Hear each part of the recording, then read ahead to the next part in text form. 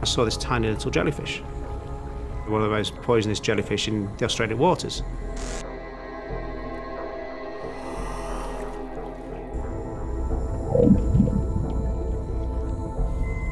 About the size of a peanut, and it's got, on each of the corners of the bell, it's got 4 really, really fine hair-like thread tentacles. Now these are about maybe 1 foot, 1.5 foot long, these tentacles. So you've got this tiny little body with these beautiful flowing tentacles off it. And my brain's processing through, and I'm more mesmerised with how beautiful it looks rather than actually worrying about what it is. But then it's passed across my forearms.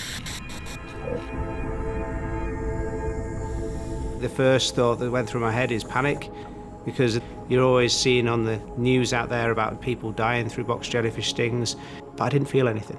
There was no marks, there's no sting. These stingers are quite intelligent, so if it brushes against a piece of seaweed or a rock, it won't set off. They don't just automatically sting everything they touch. So I thought I'd got away with it. And then it drifted off. I carried on getting out of the water. I started speaking to the guy at the back of the boat, and I just said, I need another tank, I'm getting back in the water, I'm going to carry on filming. And he says, okay, well what I'll do is I'll fill your tank up, take your gear off, have a sit down, have a drink.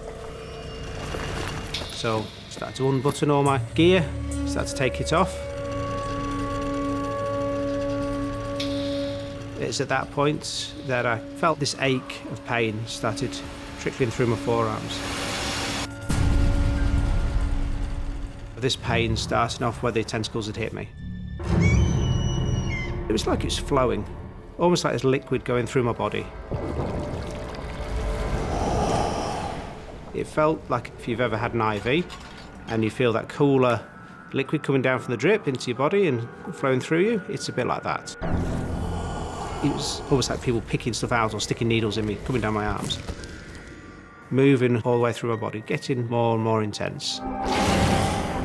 The pain, I can feel it come round, down my arms, across my shoulders, and then it's that instant where it's hit my spine. It's almost like an explosion, like a firework. It's just then spread into the rest of my body. So my brain's processing through what happened.